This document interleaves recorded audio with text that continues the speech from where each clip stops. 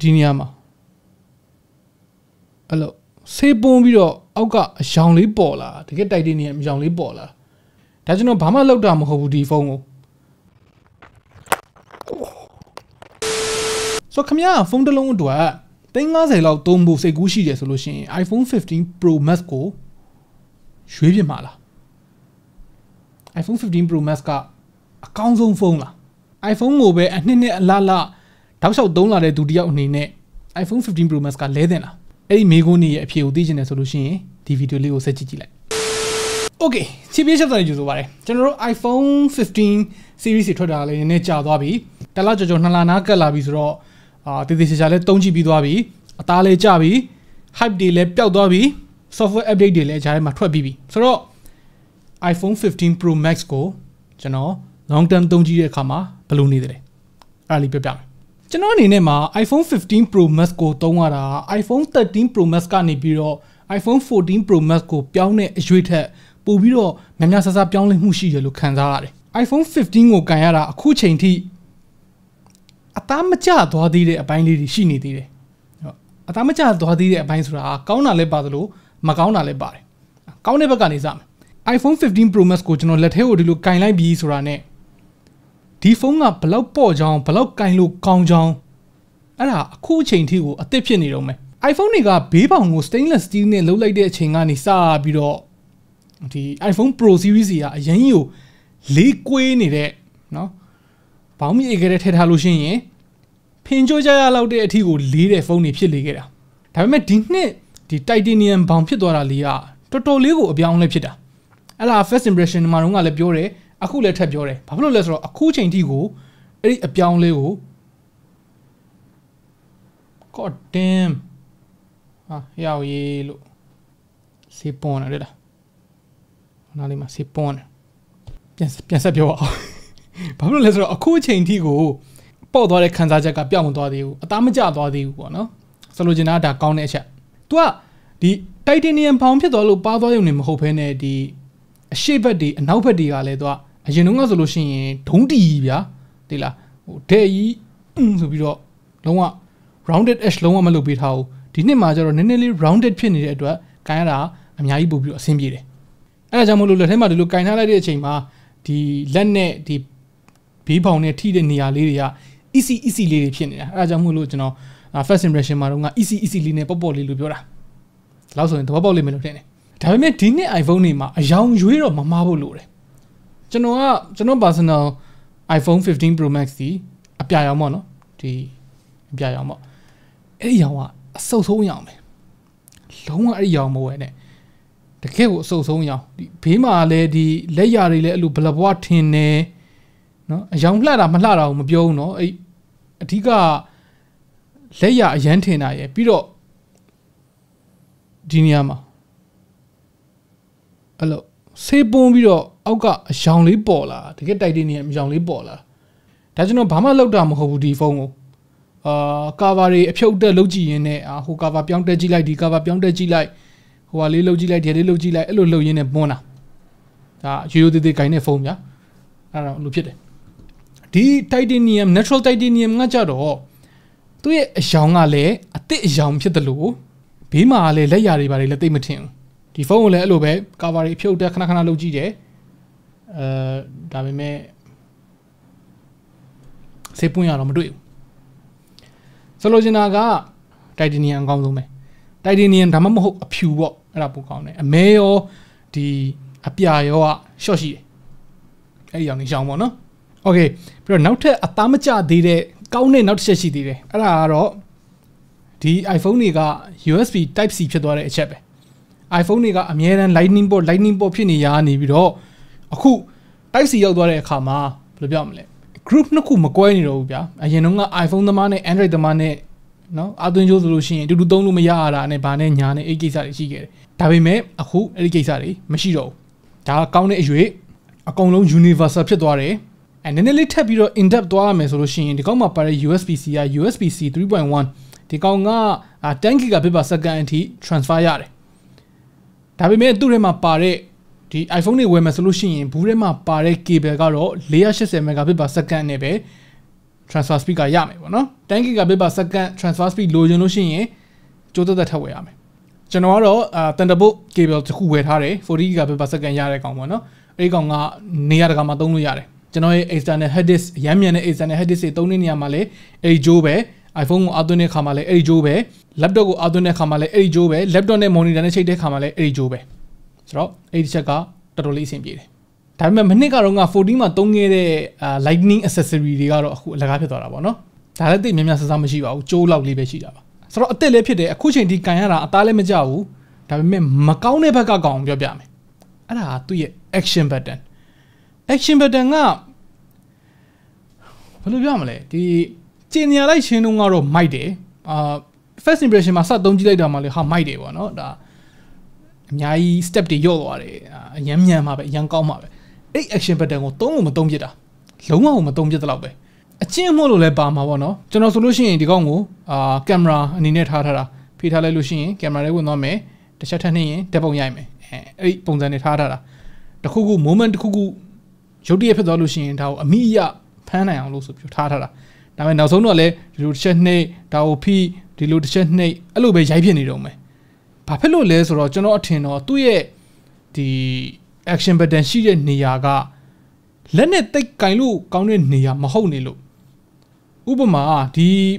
volume button ရဲ့အပေါ်မှာမဟုတ်ဘဲနဲ့အောက်မှာဆိုလို့ရှိရင်ဒီကောင်ပို့ပြီးတော့သုံးပြစ်လိုက်မယ်လို့ထင်တယ်ဒါပေမဲ့တစ်ဖက်ကပြန်စဉ်းစားကြည့်လိုက်လို့ရှိရင်ဒီလိုကင်ထားလိုက်လို့ရှိရင်ဒီ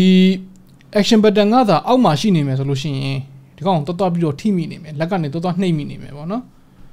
ညာဘက်နဲ့ကင်မယ်ဆိုလို့ရှိရင်တော့အဲ့ပြဿနာအရင်ကြီးမရှိဆိုလိုချင်တာဗျဟို reachable မဖြစ်ဘူးဒါက Pro Max မို့လို့လည်းဖြစ်နိုင်တယ်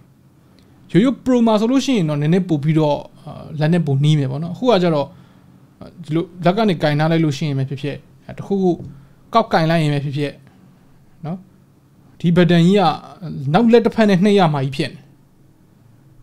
အဲ့ဒါသိပြီးတော့မသုံးပြဘူးဆိုတော့ကျွန်တော်ကိုယ်တိုင်ငိုကလည်းဒီ14 Pro Max အထိဒီနေရာမှာ mute switch ရှိနေတဲ့အချိန်မှာတော့တစ်ချိန်လုံး mute မှာထားတာအဲ့ဒီနေရာကိုလက်နဲ့အဲ့လိုဒီလိုလုပ်ဖြစ်တဲ့အကျင့်ကိုမရှိဘူးဆိုတော့အကျင့်နဲ့လည်းတော့ဆိုင်နိုင်တယ်ပေါ့နော် iPhone 15 Pro တွေက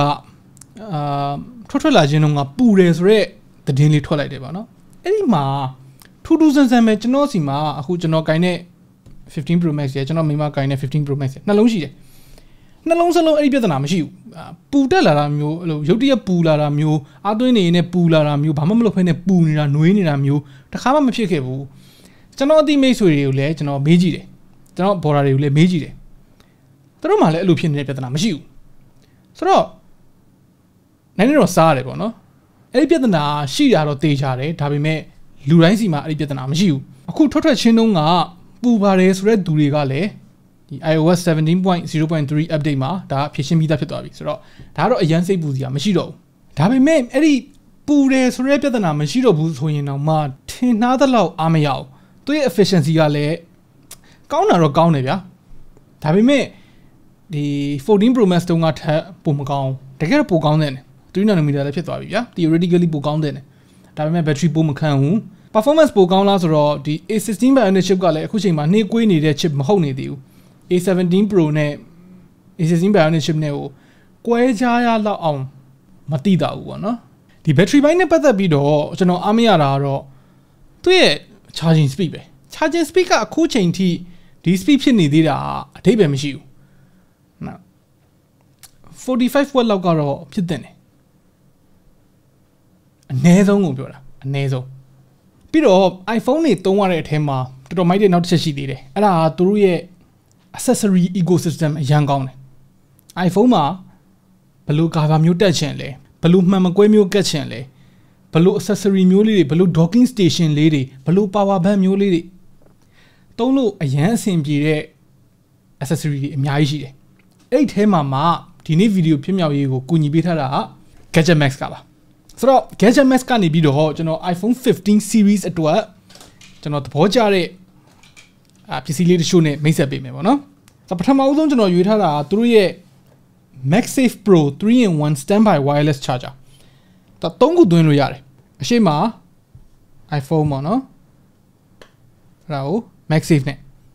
ဆိုတော့ stand ကိုဒီလိုထားခြင်းလည်းရတယ်ဒီလိုဘေးတိုက်ထားခြင်းလည်းရတယ် ပြီးတော့အပေါ်မှာ Apple Watch ကိုအသွင်းလို့ရမယ်တခုမကြိုက်တာက Apple Watch ကိုအသွင်းတဲ့နေရာမှာတော့ဒီကောင်က fast charging မရအောင်ပြီးတော့အနောက်မှာလည်း charging pad လေးတစ်ခုထပ်ပါတယ်အဲ့ဒီမှာကျတော့ကိုယ့်ရဲ့ AirPods ပါညာအသွင်းလို့ရတယ်ပေါ့နော်ဆိုတော့ပုံမှန်အဖြစ်အဲ့လိုမျိုး wireless charger 3-in-1 ဘာညာတွေအရင်ဈေးကြီးလေးရှိတယ်ဒီကောင်လေးကတော့တသိန်းအောက်ပဲရှိမယ်ဈေးနှုန်းကတော့ကျွန်တော်အတိအကျမပြောတော့ဘူးဘာလို့ဆိုအပြောင်းလဲရှိမှာဆိုလို့ဆိုအားသွင်းတဲ့နေရာမှာဒီကောင်က iPhone ဆိုလို့ရှိရင်15 watt အထိရမယ် watch က 2.5 watt ရမယ် AirPods က 3.5 watt ရမယ်massive နဲ့အမသွင်းခြင်းမူရိုးရိုးကျိုးနဲ့ပဲသွင်းခြင်းနဲ့ဆိုလို့ရှိရင်လည်း33 watt super PD charger set ဆိုတဲ့ကောင်ရှိတယ်ဒီကောင်ကကျတော့33 watt adapter ရဲ့ပြီးတော့ type C ကျိုးပါတခါတည်းပါပြီးသားပေါ့နော်ပြီးတော့ massive accessory နောက်တစ်ခုဒီကောင်ကကျတော့ power bank ဒီကောင်က 9000 mAh ပေါ့လေးဒီ design လေးကလည်းစောင်းမိုက်တယ်တော့ဘယ်လိုခေါ်မလဲသူရဲ့အဝါရောင်နဲ့ transparent design နဲ့အနေနဲ့ cyberpunk design ပေါ့နော်အဲ့လိုပုံစံမျိုးဒီကောင်တော်တော်လေးပေါ့ရှိသလိုအားသွင်းမယ်ဆိုလို့ရှိရင်လည်းဒီလိုတက်လိုက်ရုံပဲတက်လိုက်ပြီးတော့ခလုတ်တွေပါလေးနှိပ်စီရပါညာမလို့ကက်လိုက်တာနဲ့ဒီကောင်ကအာတန်းသွင်းပြီးသားပဲပြီးတော့ဒီနေရာမှာ LED indicator လေးပါတယ်အဲ့ဒီ indicator အခုအဝါရောင်ဗျာအဝါရောင်ဆိုလို့ရှိရင်33%ကနေပြီးတော့66%ထိရှိနေတယ်အဲ့လိုကြည့်လို့ရမယ်ပေါ့နော်ဒီကောင်ရဲ့အလေးချိန်က128 gram ပဲရှိတယ်ဒီကောင်ကိုအားသွင်းရင်လည်း20 watt ရမယ်ဒီကောင်ကနေအားပြန်သွင်းရင်လည်းကျိုးနဲ့ဆိုလို့ရှိရင်20 watt ရမယ်ဒီလိုမျိုးwireless သွင်းမယ်ဆိုလို့ရှိရင်15 watt ရမယ်ဒီကောင်မှာကျွန်တော်အဓိကကြိုက်တာဒီလိုအားသွင်းနေရင်းနဲ့လက်ထက်ကနေပြီးတော့ဖုန်းကိုဆက်ကင်ပြီးတော့သုံးလို့ရနေတဲ့အချက်ပဲကြိုးတန်းလန်းကြီးလည်းဖြစ်မနေသလိုဒီကောင်ကြီးကလည်းအရင်ကြီးထူမနေဘူးပြီးတော့ Gadget Max မှာဒီ temper glass တွေပေါ့နော် clear လိုချင်လား privacy လိုချင်လားအဲ့ဒါတွေလည်းရသလို lens protector တွေအဲ့ကောင်တွေလည်းရနိုင်တယ်ဆိုတော့အသေးစိတ်သိချင်တဲ့သူတွေအတွက်ကိုကျွန်တော် description ထဲမှာဒီ Gadget Max ကို mention လေးခေါ်ပေးထားမယ်အဲ့မှာတစ်ချက်သွားမေးကြည့်လိုက် okay ဆိုတော့ဘယ်ပြန်ဆက်မလဲcamera ကတိုးလဲတိုးတတ်တယ်လို့မတိုးလဲမတိုးတတ်ဘူးနည်းနည်းဆက်ရှင်းပြမယ်သူရဲ့ main camera ကနေပြီးတော့ပုံမှန်ဓာတ်ပုံတစ်ပုံရိုက်လိုက်လို့ရှိရင်နော် iPhone 14 Pro Max နဲ့15 Pro Max နဲ့ကိုနှစ်ခု Beijing ကရှင်ကြည့်လိုက်လို့ရှိရင်တိတာမှာမဟုတ်ဘူးဒါပေမဲ့15 Pro Max မှာဆိုလို့ရှိရင်သူ့မှာ periscope camera ပထမဆုံးစပါလာပြီဖြစ်တဲ့အတွက် 5x zoom ရပြီဖြစ်တဲ့အတွက် zoom range ကအများကြီးပိုကောင်းတယ်ဟိုမှာ concept သွားတာမျိုးပဲဖြစ်ဖြစ်နော်ခီးသွားတဲ့အချိန်မှာရှုခင်းအဝေးကြီးရရှုခင်းကိုလှမ်းရိုက်တာမျိုးပဲဖြစ်ဖြစ်အဲ့ဒါမျိုးအတွက်မှာတော်တော်လေးမိုက်တယ်တော်တော်လေးအသုံးဝင်တယ်ဒါပေမဲ့ပြဿနာကဒီကောင်မှာ 5x ပါလာပြီးတော့နောက်တစ်လုံးက 1x ဆိုတော့ 1x နဲ့ 5x နဲ့ကြားထဲမှာဒီကောင် gap ကြီးဖြစ်နေတယ်အဲ့ဒီ gap ကိုကာကွယ်ပေးဖို့အတွက်သူကနည်းနည်းလေးတော့စူးစမ်းပေးထားတယ်ပေါ့နော်ဆိုတော့ကျွန်တော်တို့ကင်မရာ app ထဲဝင်လိုက်ပြီဆိုလို့ရှိရင် 1x ကိုထပ်နေလိုက်လို့ရှိရင် 28mm 35mm ဆိုပြီးတော့စုစုပေါင်း3မျိုးပေါ့နော်24 28 35အဲ့3မျိုးရွေးလို့ရပါတယ်တကယ်တမ်းကတော့ဒါကsensor crop လောက်တာပဲပြောမယ်ဆို digital crop နဲ့သူမတာကိုအားသူပါပဲပေါ့နော်ပြဿနာက 2x တို့ 3x တို့အဲ့လိုမျိုးဒီ portrait ရိုက်လို့ကောင်းတဲ့ဒီ 85mm ဝင်းကျင်ပေါ့နော်ဒီ 50mm နဲ့ 85mm ဝင်းကျင်လောက်မှာဒီကောင်က gap ကြီးဖြစ်နေတယ် portrait ရိုက်ရတာမှာနည်းနည်းလေးပြဿနာရှိတယ်ဆိုတော့ကဒီ periscope lens ကိုမလိုချင်ဘူး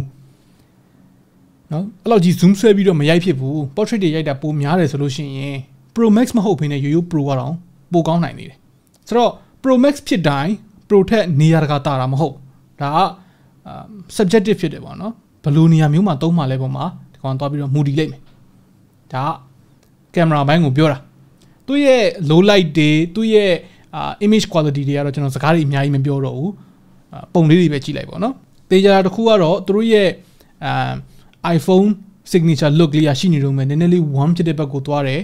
နော် sharpening ဖြစ်နေတာမျိုးတွေတိတ်မရှိဘူး low light တွေမှာဆိုလို့ရှိရင်လည်း exposure ကိုကောင်းကောင်းမွန်မွန်မှန်ကန်ကန်ပြပေးနိုင်တယ် over expose ဖြစ်သွားတဲ့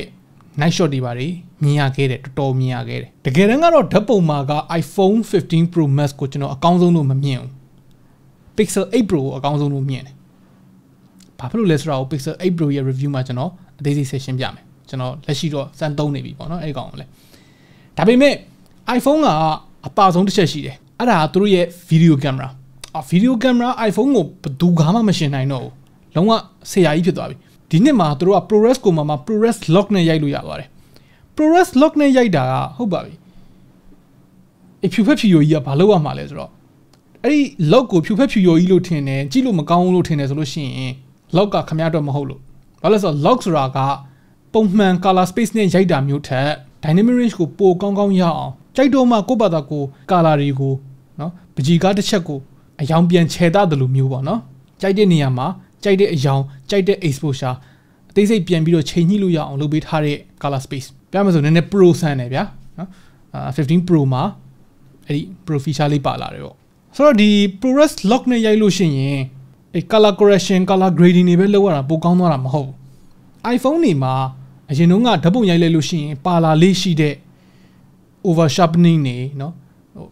đi iPhone này giải luôn xin thoát là cái bộ ngã máy để số bị mẹ phone camera này giải lại để số cái look cả giá này rồi mẹ thà bị mẹ ProRes lock mà solution ấy lookตัวเปล่าตัวเลยที่ professional camera ตะลงเนี่ยย้ายท่าได้วิดีโอတွေကြားထဲမှာ iPhone 15 Pro Max ရဲ့ ProRes lock ဗီဒီယိုလေးတစ်ချို့ကိုညှက်ထည့်ပေးလိုက်မယ်ဆိုရင်တော့မှသိချင်မှသိမယ်အဲ့လောက်ကိုမိုက်တယ်ဒါပေမဲ့ ProRes lock ကို 4K မှာရိုက်မယ်ဆိုလို့ရှိရင်တော့မိတ်ဆွေသူ့ရဲ့ file size တွေကအရန်ကိုကြီးတယ်ဆိုတော့256အနည်းဆုံးပါတာအဓိပ္ပာယ်ရှိတယ်ပေါ့နော်ဟိုမိုက်တာအဲ့ဒီမှာမပြီးသွားသေးဘူးဒီ ProRes lock နဲ့ရိုက်မယ်ဆိုလို့ရှိရင်เนาะဒီ internal ထဲမှာမရိုက်ဖဲနဲ့ဒီ phone တွေက storage ထဲမှာမသိမင်းနဲ့ USB-C အပေါက်ကနေပြီးတော့ဟိုမှာ external SSD တို့ SD card တို့အဲ့ဒါတွေကိုဒီ type C ပေါက်ကနေပြီးတော့ထည့်ပြီးတော့အဲ့ထဲကိုတခါတည်း record လုပ်လို့လည်းရတယ်အဲ့ဒီတစ်ချက်ကတကယ် pro ဆန်သွားတာဟုတ်တယ်ဘယ်သူမှတော့ရိုက်မယ်ဆိုလို့ရှိရင် ProRes lock လောက်ကြီးနေတော့ phone camera ကိုရိုက်မှာမဟုတ်ဘူးဆိုတာတော့မှန်တယ်ဒါပေမဲ့ phone camera နဲ့ video ရိုက်ကိုရိုက်ရတော့မယ်ကြိုက်တဲ့ phone ရွေးပါဆိုရင်တေးကြတယ်iPhone ကိုပဲအမြဲတမ်းရွေးမိမှာအမှန်ပဲကိုက vlog လေးပါလေးလုပ်ချင်တယ်နော်image quality ကိုလည်းတန်ဖိုးထားတယ်ကင်မရာကြီးဝယ်ရမှာကြတော့လေမဝယ်ခြင်းကိုကင်မရာကြီးကိုနေရာတကာမတည့်သွားခြင်းဘူးဆိုလို့ရှိရင် iPhone သာဝယ် Okay ဆိုတော့ဒီနေ့ဗီဒီယိုကတော့ဒီလောက်ပဲအဆုံးသတ်အနေနဲ့ပြန်ပြောရရင် iPhone တို့အတိုင်းပဲအရင်တော့အားသာတဲ့ဟာတွေအားသာနေတော့မယ်အရင်တော့ကောင်းတဲ့ဗီဒီယိုကင်မရာတို့ဘာလို့ဆိုလို့ရှိရင်အခုပိုတောင်ကောင်းလာသေးတယ်ဘယ်သူမှလိုက်မမီဘူး performance ဆိုလည်းတော်တော်ကောင်းတယ် display ဘာညာပြောနေကြမလို့လုံးဝ top of the line အကောင်းဆုံး speaker ဆိုလည်းကောင်းပါကောင်း camera ဆိုလည်း share ပဲအားနေတဲ့အချက်ကတော့ battery life လေးဒီတဲ့နည်းနည်းပိုခံရင်ကောင်းမယ် A17 chip နဲ့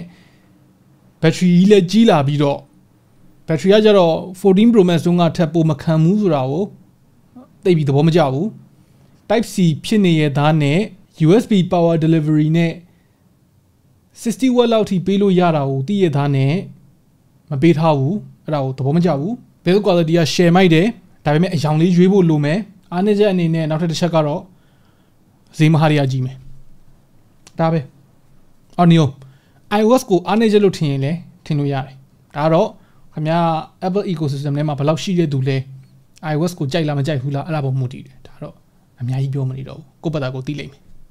Okay ဆိုတော့ခင်ဗျားတို့ရောiPhone 15 Pro series ကိုဘယ်လိုမြင်လဲ15 Pro နဲ့ 15 Pro Max နဲ့ကိုဘယ်ဟာပိုသဘောကျလဲဘာဖြစ်လို့လဲခင်ဗျားတို့မှာသာ iPhone 15 Pro Max ဝယ်နိုင်တဲ့ပတ်စံအမောင်တစ်ခုရှိတယ်ဆိုရင် iPhone 15 Pro Max ကိုဝယ်မလားဒါမှမဟုတ်တခြားဘယ် Android phone ကိုရွေးပြစ်လိုက်မယ်လို့ထင်တယ်